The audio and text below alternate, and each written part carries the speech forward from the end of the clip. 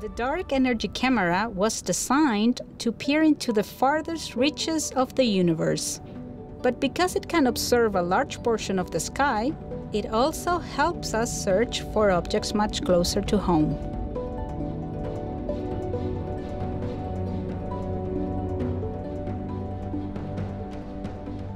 Leaving Earth behind, we see the orbits of planets around the Sun. Mercury, Venus, Earth, and Mars.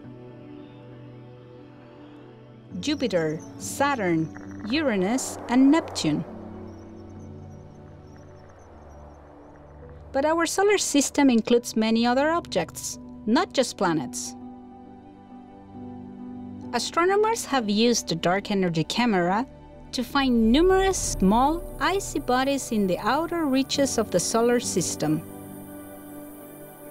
We have tracked thousands of these objects, which reside far away from the Sun, past the most distant planet, Neptune.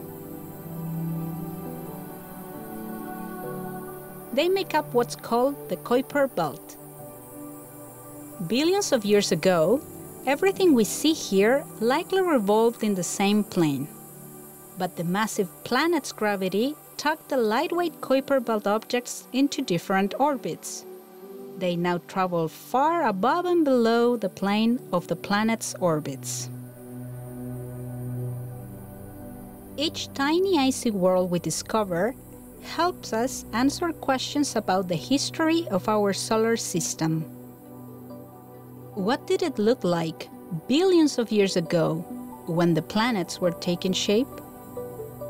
We can't go back in time, but we can observe other planetary systems in the process of forming. Light detected by GPI reveals what happens when planets form around nearby stars. We can imagine traveling to one such place, so far away that its light takes more than 60 years to reach us. This star is more massive and much brighter than the Sun. The star and its planetary system are less than 30 million years old, mere infants compared to our own middle-aged solar system. Dust and debris form a disk around the star. Some tiny objects in this disk will end up like our Kuiper Belt, icy bodies at the edge of the system. GPI allows us to peer into the center of the disk. Astronomers then use computers and the laws of physics to simulate what might be happening. We have discovered one giant planet, more than a dozen times more massive than Jupiter, whose gravity has sculpted the dusty disk into a warped spiral.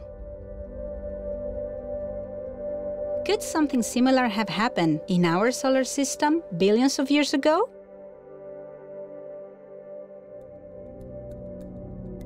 One of the ways ALMA has revolutionized our view of the universe is by giving us a close-up look at young planetary systems.